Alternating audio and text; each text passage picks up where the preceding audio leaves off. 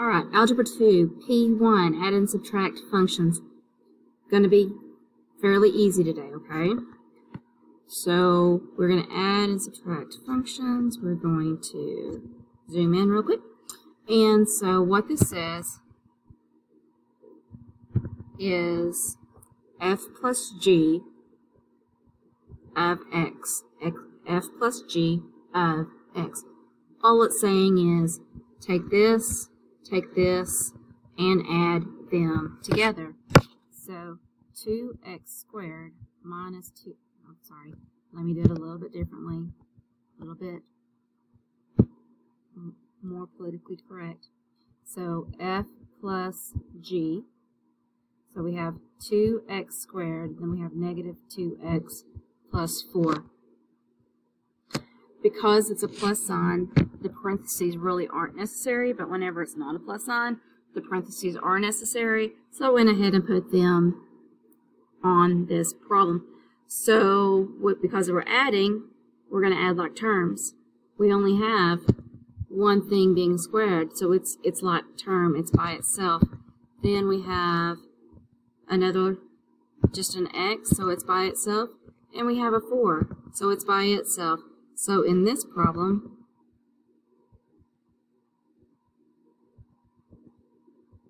there wasn't anything to add because we couldn't add them together. Alright, f plus g of x. F plus g of x. So we have negative 3x squared minus 5x is your f. 3x is your g. Again, the plus sign, it wasn't really necessary, but I had to go ahead and put it in there. And the 5x and the 3x are like terms. But the negative 3x squared is not a like term with the other two. So we put negative 3x squared, and then negative 5x plus 3x is negative 2x. These are not like terms. You cannot put them together, so that is your answer. Now we're going to be doing some subtracting, and subtracting the parentheses are definitely necessary. So we have a minus r of x. So the a goes first, the r goes second, and because of this minus sign, this minus says subtract everything that is behind it. So whenever it says to subtract, it means to change. So the 4x is going to become a negative 4x, and the positive one's going to become a negative 1. Then we have to put our like terms together. 4x minus 4x, it cancels out. So in this problem, our answer is negative 1.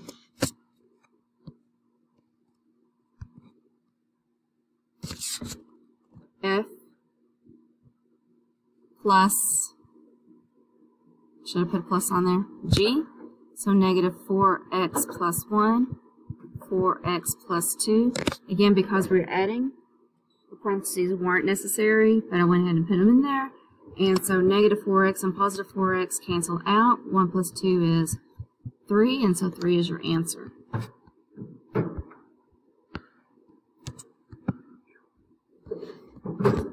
F minus G, 3x plus 3, negative 3x. Because it's a minus sign, the minus goes to that negative 3.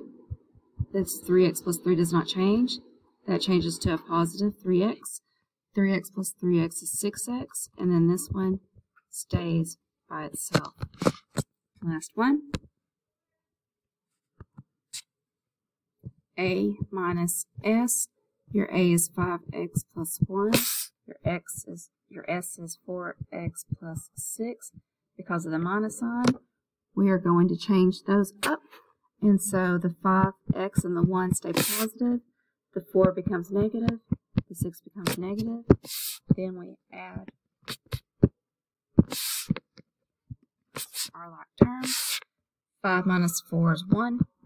6 minus 1 minus 6 is negative 5.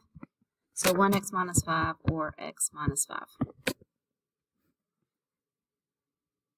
So if we're doing f minus g, here's your f, and there's your minus, and here's your g. So f is going to go here, G is going to go there. So 2x plus 4, x squared plus 2x. So we have 2x plus 4. This negative sign is going to go to both of those, which means change the sign. So it'll be negative 1x squared minus 2x. Then we're going to add like terms. Well, there's only one x squared, so that is going to be by it negative 1x squared. That's going to be by itself. Then we have a 2x and then a minus 2x. And 2 minus 2 is 0. And since that is 0, those are going to cancel out. So you're not going to put that x spot, that x term with it. And then just the plus 4 comes down, and that's going to be the answer for that one. And then if we have f minus g, f is going to go in here. G is going to go in there. This negative is going to change that positive x to a negative x. And then these are the only two terms that are alike. So x squared comes down, and negative x and a negative x is negative 2x. And then the negative 6 comes down. And